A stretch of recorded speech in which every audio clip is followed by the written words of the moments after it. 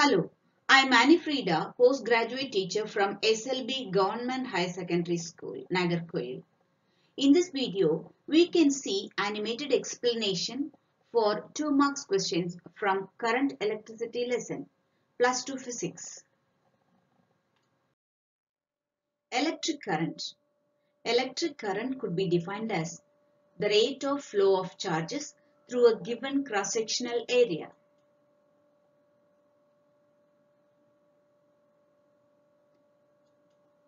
I is equal to dq by dt.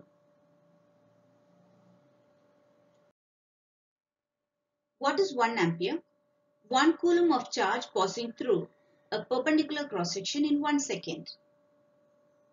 If dq is 1 coulomb and dt is 1 second, then I will be equal to 1 ampere. What is drift velocity? The average velocity acquired by the electron inside the conductor when it is subjected to an electric field is drift velocity.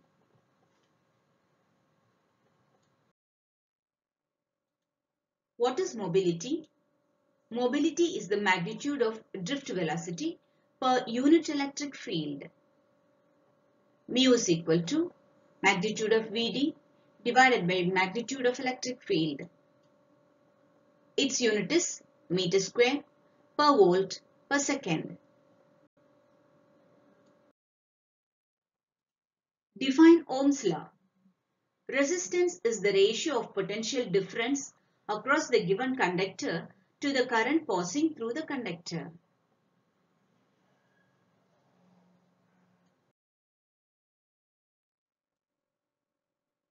Temperature coefficient of resistivity alpha. The ratio of increase in resistivity per degree rise in temperature to its resistivity at T0.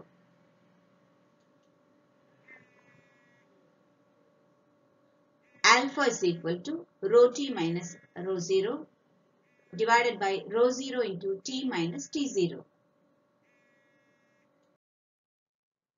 What is critical temperature? The resistance of certain materials becomes zero below certain temperature. This temperature is called critical temperature. So we know that all materials possess some resistance when current is passing through it. We know that, isn't it? If the temperature of a material is lowered below a certain limit, then the resistance of the material becomes zero and the material becomes superconductor, right? That temperature when a material becomes superconductor is called the critical temperature, right? So we can just define that as the resistance of a certain material becomes zero below certain temperature. This temperature is called critical temperature. This critical temperature is also known as transition temperature because the material is transiting to a superconductor.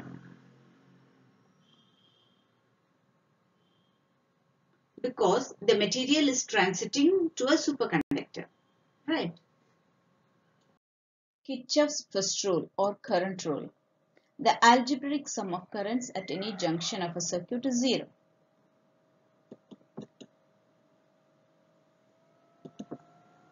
This is the junction. Current I1, I3, I5 are flowing towards the junction and currents I2, I4 and I6 are moving away from the junction. And so whatever the current flowing towards the junction is considered to be positive and currents flowing away from the junction is considered to be negative. So I1 minus I2 plus I3 minus I4 plus I5 minus I6 is equal to 0.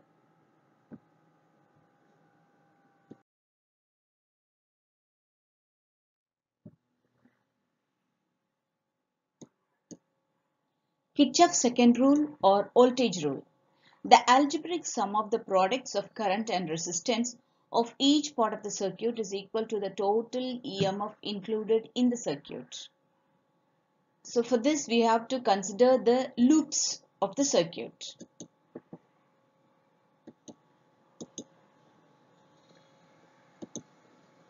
Let us consider the loop EACE.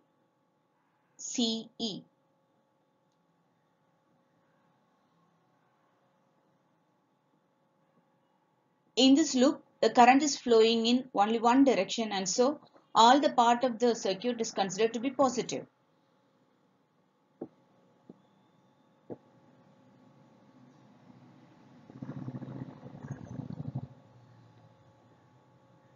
All the part of the circuits where the current is flowing is considered to be positive. That is I1R1 plus I2R2 plus I3R3 is equal to psi. And for the closed loop ABCA, here I4R4 plus I5R5, but the current is flowing from A to C and not from C to A, and so this is considered to be the opposite to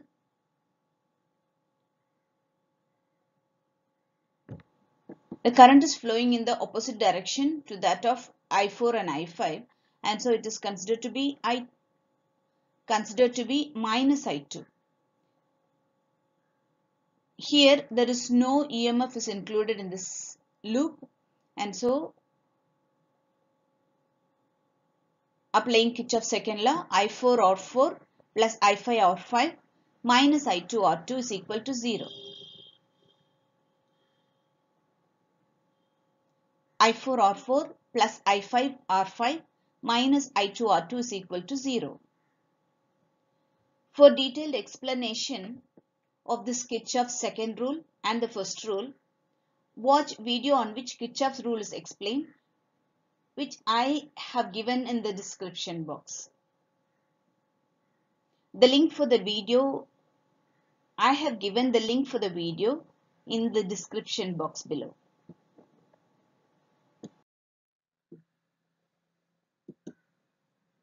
Why do we use nichrome wires in heaters? Nichrome wire is an alloy of nickel and chromium. It has high specific resistance and can be heated to a very high temperature without oxidation. That is why this nichrome is being used in electric toaster, electric iron box, and so many other electric gadgets. Thermoelectric phenomena. Thermoelectric phenomena. Thermo means heat energy, and heat energy could be converted into electrical energy.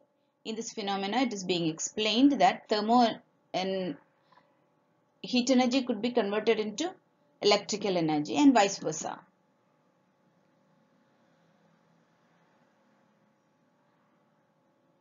Electrically conductive materials exhibit three types of thermoelectric phenomena. They are Seebeck effect, Peltier effect, Thomson effect. Seebeck effect. In a closed circuit consisting of two dissimilar metals, when the junctions are maintained at different temperatures, an EMF or potential difference is developed in the circuit. This is metal A and this is metal B.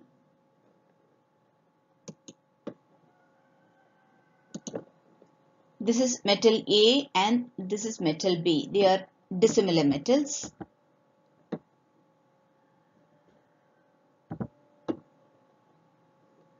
They form two junctions.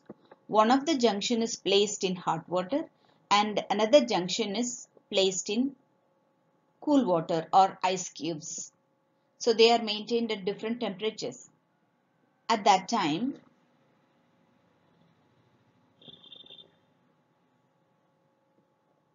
a potential difference is developed in the circuit.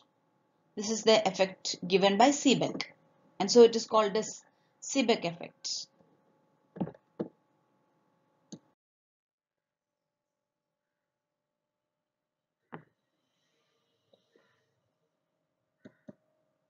Peltier effect.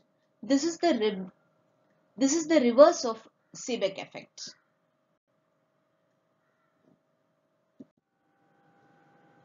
When the electric current is passed through a circuit of a thermocouple, heat is evolved at one junction and absorbed at another junction.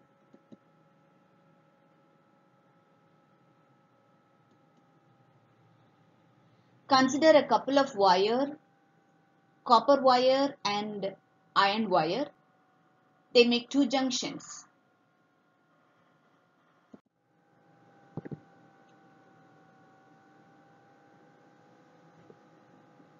When current is passed through the couple, one of the junction is cooled and the other junction is heated. When the direction of passage of current is changed, the junction at which the cooling effect happened becomes hotter, and the junction at which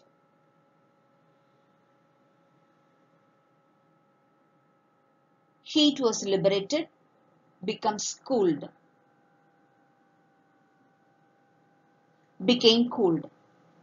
Peltier effect depends on direction of current. Thomson effect.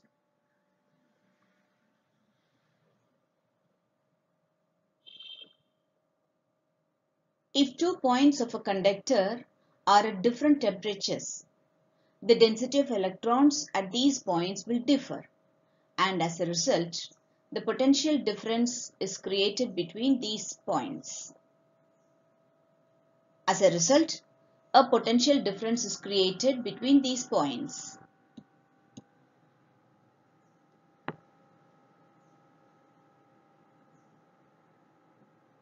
Consider the conductor to be AB. It is heated at the point C.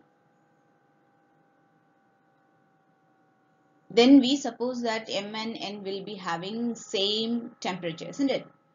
When a current is passed through the conductor,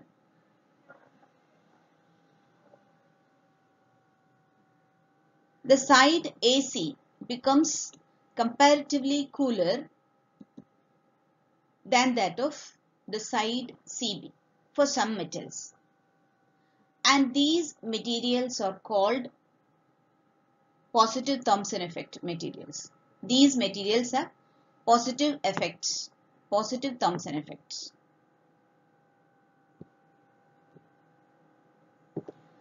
And when this same procedure is maintained for some other materials, the portion AC becomes hotter than that of the portion CB.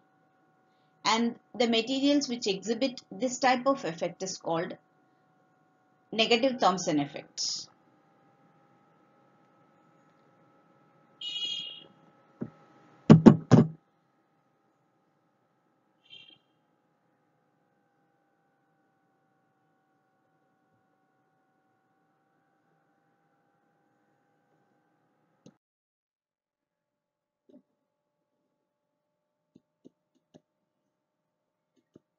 Joule's law. Heat developed in an electrical circuit is directly proportional to the square of the current,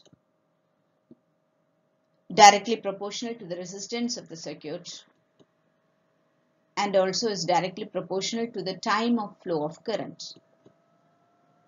H is equal to I squared RT.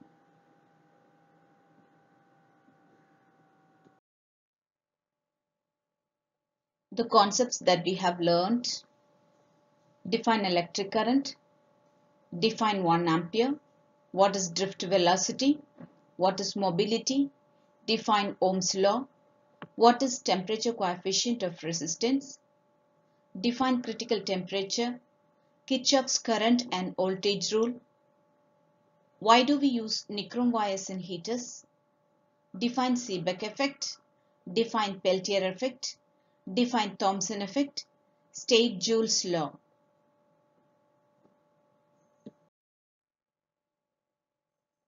Thanks for watching. If there is any doubt, ask me in the comment box. I shall explain you. Thank you.